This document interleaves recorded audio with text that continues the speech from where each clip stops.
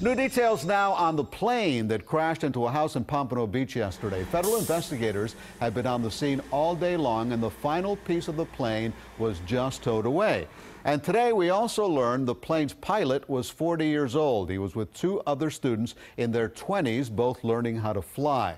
All of them continue to recover. CBS 4's Ted Scouten is live at the scene of the crash in Pompano Beach with an update for us. Ted?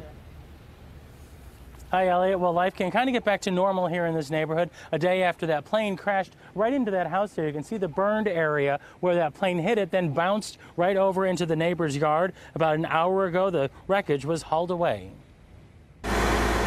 What's left of the fuselage is hoisted out of the backyard a day after a fiery crash in a Pompano Beach neighborhood.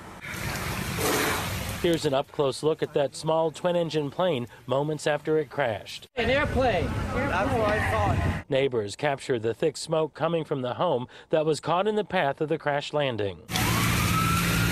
As people used garden hoses to put out the flames, Warren Beck ran to help the three people who were inside.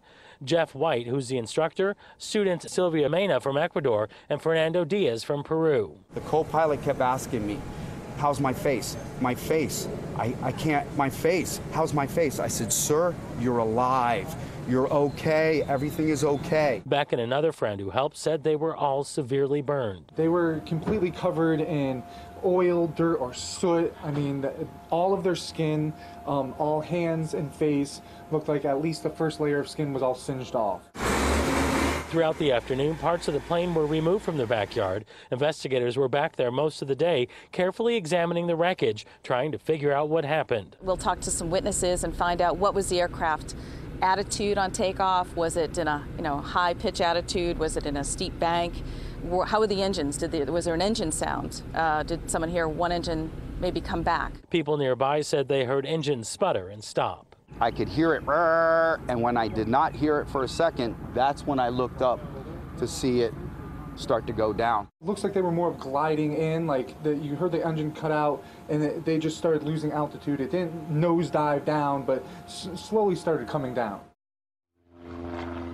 And the NTSB tells us we should get a preliminary report in about a week or so, then more details in 6 to 9 months. As for those 3 victims, all of them are at the burn unit at Jackson Memorial Hospital in Miami.